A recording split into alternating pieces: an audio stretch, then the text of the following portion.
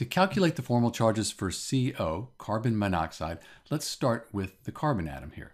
So for carbon, we have 4 valence electrons. It's in group 14, sometimes called 4A, and it has 4 valence electrons. We'll subtract the unbonded valence electrons. That's these electrons right here. They're not bonded to anything. They're not between atoms.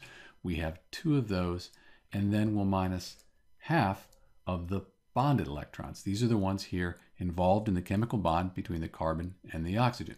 We have 2, 4, 6 of those. 4 minus 2 is 2. 2 minus 3, that'll give us a -1 formal charge, and we'll put that right here on the carbon. For the oxygen, we will have 6 valence electrons. Subtract the unbonded electrons, 2, and then we're going to subtract 1/2 of the bonded valence electrons, which is 2, 4, 6. So 6 over 2.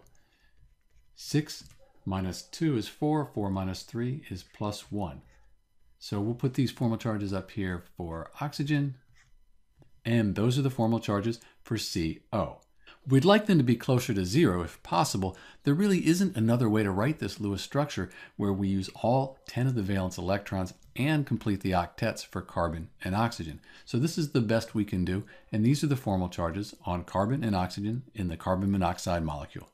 This is Dr. B, and thanks for watching.